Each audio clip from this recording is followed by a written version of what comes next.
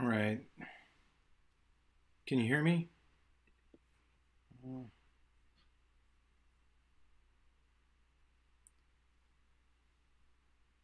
Mostly, can you hear me on the microphone right now?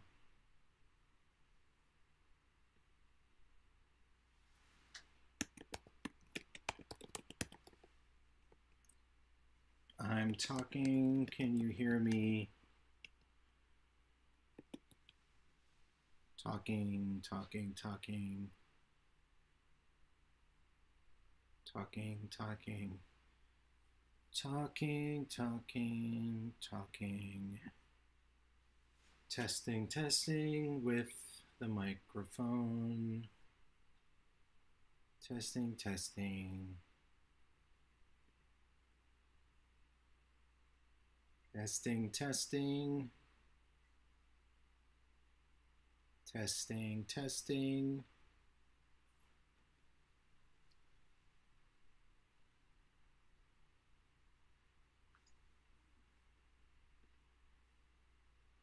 Can you hear my talking?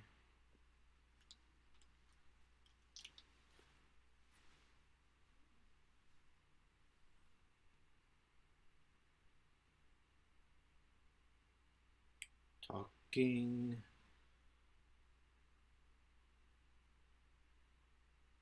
Okay, good. All right, now.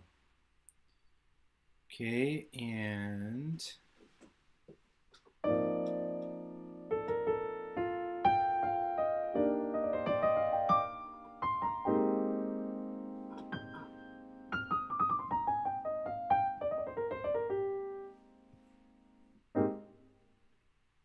piano. Was that coming through?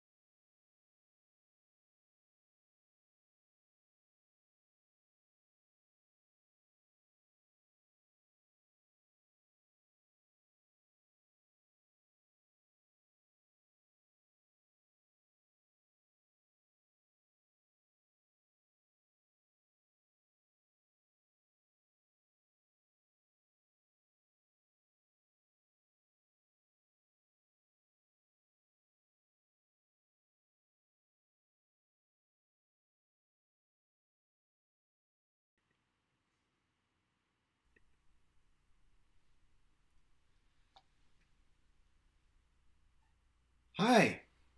Hi, everybody. Welcome back to the uh, very regular series, Solo Piano Sundays. I'm your I'm your host. Um, I'm your host, Ian Sinclair, and I'll be here to play some music for you for the next, however long this takes. Probably something like 40 minutes to an hour. We'll see how it goes.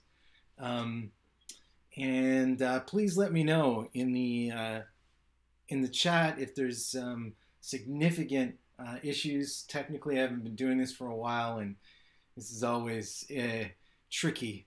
So hopefully this works and everything's going. I can see some of you already in the chat, which is great. So hi to those of you there already. Of course, we Rizan, Dave of Resonance there, and I can also see Ji-Sun Choi there, Blast from the Past. Good to see you. I imagine there's others as well, and I'll feel free to join in on the YouTube chat if you feel like it. So, without any further ado, I'll start with playing a tune originally recorded in a group led by the great trumpeter Clifford Brown. It's by the pianist and composer Duke Jordan, a oft-played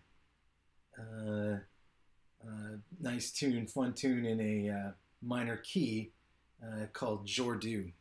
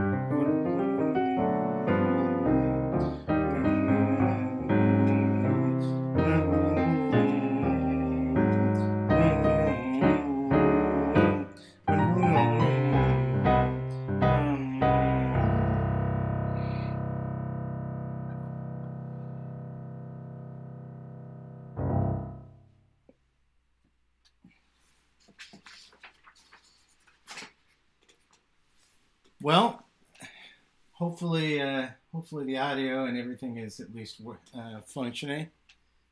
Let's see. Well, I haven't seen any complaints yet, so hopefully it's working. Um, yeah. So again, that was Jordu, and yeah, I am. You know, I'm hoping that today is a good opportunity for me to, kind of shake off some of the cobwebs. I haven't played in any sort of even pseudo public setting for a long time now. So hopefully you'll forgive me some iffy passages here and there, but there's enough there to enjoy, hopefully. And if you do feel yourself enjoying any of this, feel free, if you'd like to make a tip, either by sending it to the email address you can see on the screen there, the Yahoo address, or you can send it to that PayPal link that's there as well, if that's what you prefer. So again, that was Jordu by Duke Jordan. I am going to play a tune that I often play by a hero of mine, a hero of many who do what I do, Herbie Hancock. So this is Dolphin Dance.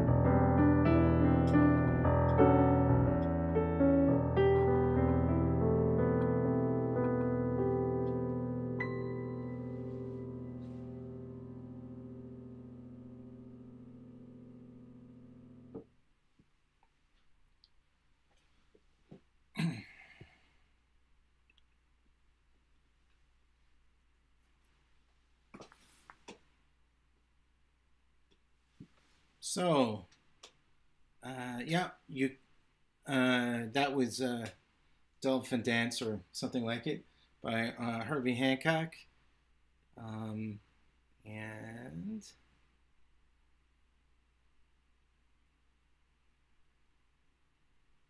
all right. Yeah, as long as I'm okay, people are at least able to hear me.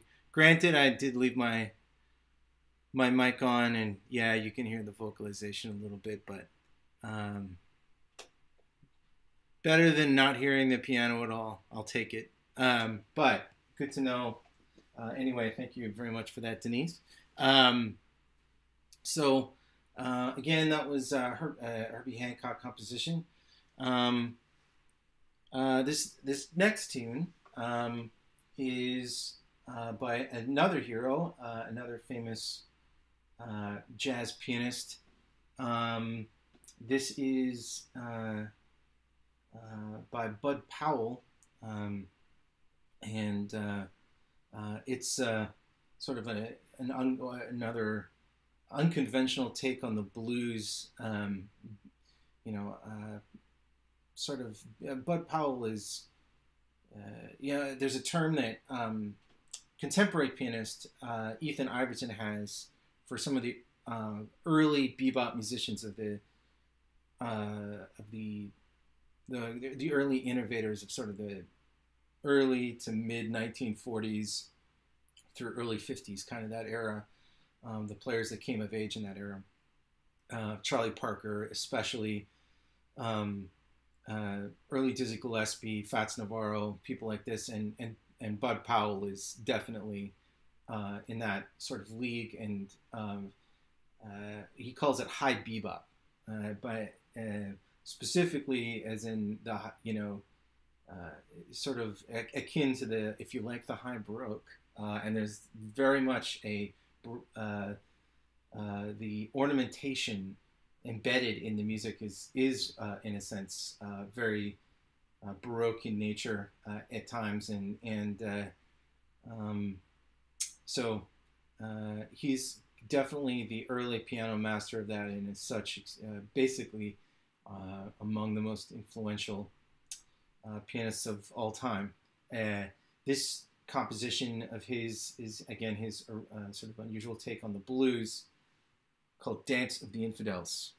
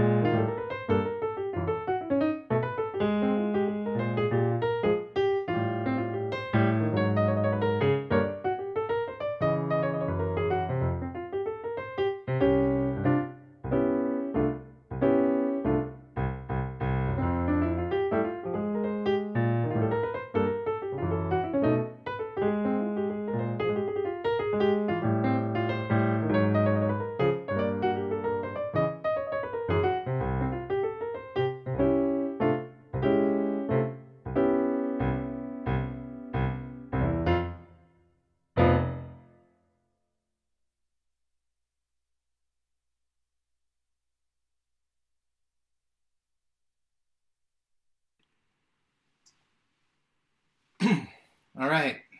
So that was my take there on Dance of the Infidels, the uh, sort of take on the blues by Mr. Bud Powell. So um, um, this next tune I'm going to play, which I was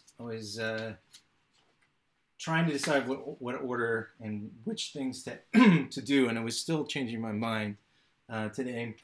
But I think the next thing I'm going to do is um, I'm just going to try to do a kind of uh, a take, a little bit of a loose take on a tune that I play fairly often, um, called Out of Nowhere.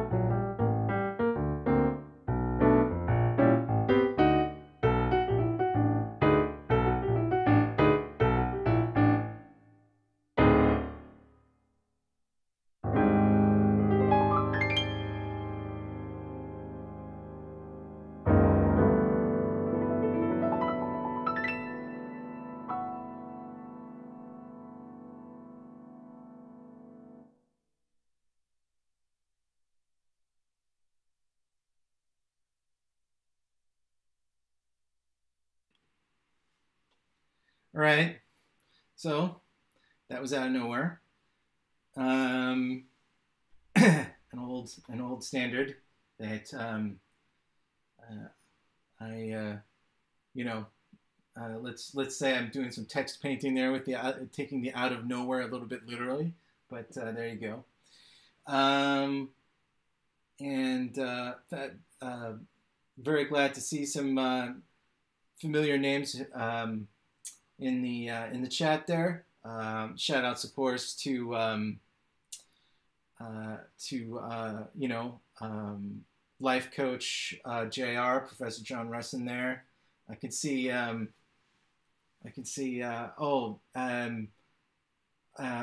speaking of blasts from the past, Mark Potts, absolutely love to see that. That's great. Hey man, good to see you. And you know, of course, I mentioned Denise earlier, Denise Lapointe, and some other folks. That's great to see. Feel free if you want to uh, uh, get involved in the chat. But and if you enjoy what you're hearing at all, feel free also to um, send a little e-transfer to the email address you see on the screen, or that there's that PayPal link as well, depending on your preference. So that's there for you if you feel so inclined. No obligation, of course. And I am going to decide. How are we doing here on time? I am going to do.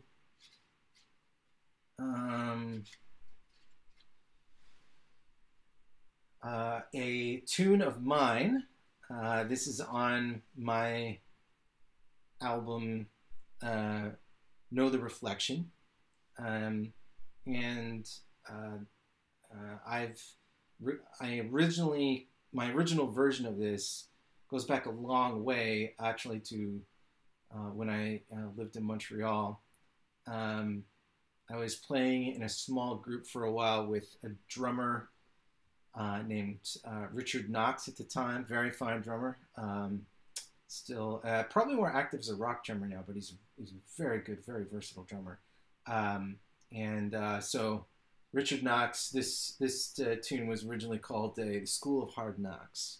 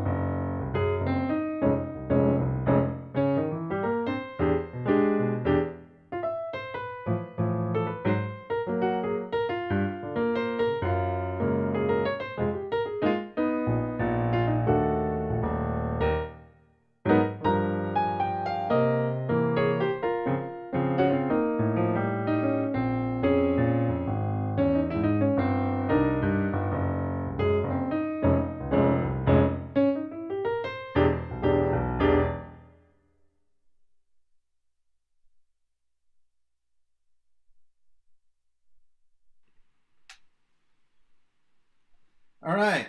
So that was the School of Hard Knocks, um, and a tune of mine. So um, I got a shout out there uh, about the album. Thanks again, Denise. Uh, um, the album got from my now slightly dormant quartet, granted, but hopefully it can be brought back to life again at some point, and with some very, very acclaimed musicians on that record. So if I was really planning this carefully, I would have had some kind of link and stuff so that you could more straightforwardly purchase it. But if you go onto my website, I suppose iansinclairmusic.com, there is all the information you need there about how to acquire it. I'm also soon looking into putting it on Bandcamp as well, the well-known independent music website. So for now, I am using something else as well, but I think Bandcamp is a little bit more broadly used. So anyway, there's that. Next, I am going to I'm going to do another song that I've played a lot in the past, but I'm going to play it very differently tonight. And I'm sort of experimenting with it, and it's a really gorgeous song, even in its sort of more traditional setting, and one of the really rare songs. One of the things about old standards with jazz musicians, usually what they're playing is only the chorus of a song, and traditionally the verse, unlike sort of typical contemporary pop songs, the verse is only one thing, and it's usually an introduction to the actual song itself, and it's usually very not especially as melodic. It's got some relationship to recitative and opera for those of you who are inclined that way. So that's for the four of you who are really into that, but the idea being that it doesn't move around as much melodically, and it's more just to set the tone and the narrative of the lyric. And then there's the actual song. This is one of the rare cases, this song that I'm about to play, Spring Can Really Hang You Up the Most, where the verse is essential to the song, and especially melodically. A lot of jazz musicians will discard verses on many songs, but you can't on this. It's actually it's essential to the character of the tune, even though it is introductory. But beyond that, there's the original song is really pretty beautiful and interesting. I'm taking a more unconventional approach, as you'll hear, to this, and the song "Spring Can Really Hang Up the Most" strikes me this year in particular as a perhaps all the more I don't know how to put this, all the more poignant, let's say, and so much of the lyric, which is an unusually evocative lyric, I think actually lends itself well to the feeling that a lot of us are having this year around that. That is often cloaked in a lot of feelings that are complicated, and so hence my arrangement. So with all of that introduction, to give myself a bit of a rest, and this is my ever-evolving arrangement of Spring Can Really Hang Up the Most by Tommy Wolfe.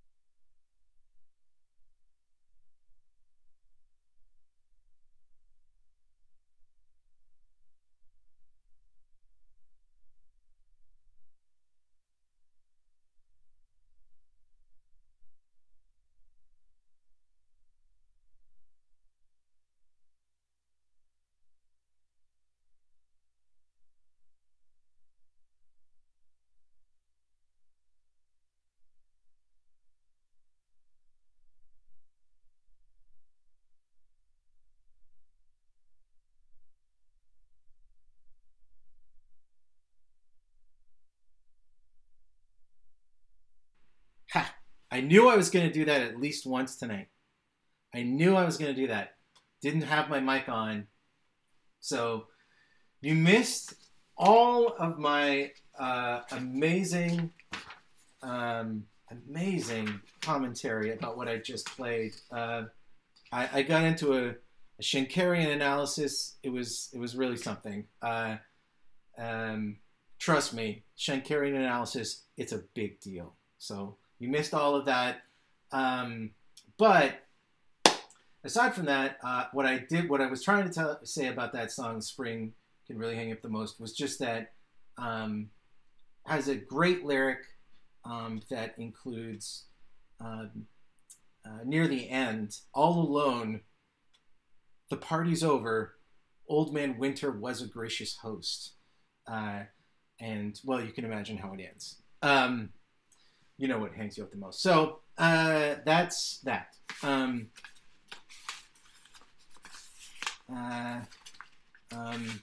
yes, there is no question, Denise. This is entirely your fault. So about the microphone, not me, the one who forgot to turn it back on. Yeah, not really. It's my fault. In any case, as I was also saying, I'm about to wrap up here, and I really appreciate everyone being here. I'm going to do one more before closing. Again, if you've been enjoying what you've been hearing, you're more than welcome to make a contribution at the email address or the PayPal link if you feel like it, that are there. Totally optional, of course. Mostly I'm just happy that you're here and hopefully enjoying some of this. Speaking of piano heroes, as I was earlier, perhaps for solo piano, especially contemporary solo piano, there's many people I admire, but none that I admire more than the great Fred Hirsch. For a long time, he was very, very underrated, but he's become a much bigger story in the jazz world in the last few years, which is long overdue. He's the mentor to many of the greatest contemporary jazz pianists. I was lucky enough to take a lesson with him once, but he is incredible as a solo pianist. So what I opted to do here is let's say play a version of a song. So this is Fred Hirsch's arrangement, solo piano arrangement, more or less, of Desafinato. I'm not going to play his arrangement totally literally, but there's no question where I'm getting this from, this ingenious arrangement from, and I'm not hoping to play like Fred Hirsch doing this, but it will give some idea of it, and I'll improvise a fair bit in the middle. And so, it's probably one of those things I'm going to keep on working on and bring back again in a future concert, because it's one of those things that just I keep needing to work on. But hopefully I can get enough of this here today. So this is Desafinato. Oh, by Antonio Carlos Jobim.